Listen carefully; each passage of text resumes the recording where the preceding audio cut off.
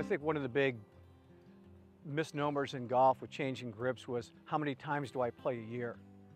And what golfers need to take in consideration when they're changing their grips is not only how many times a year they're playing golf, but how many times a year they're practicing. If you go out to the range and you're hitting a bucket of balls, you're going to have 70 to 90 balls in that bucket. Well, that constitutes a round of golf. So if a player is playing, let's say 25, 30, 50 times a year and practicing, I'm going to recommend that he changes his grips once a year. Maximum, if he's playing a little bit less, maybe practicing a little bit less, maximum I would suggest to go without changing your grips is every 2 years. When you finally notice that the grip is becoming a little bit slick, the grip is wearing down, it's becoming shiny, or one day you're going to go out in the golf course and you're going to figure out, wow, my hand pressure is pretty tight on that golf club.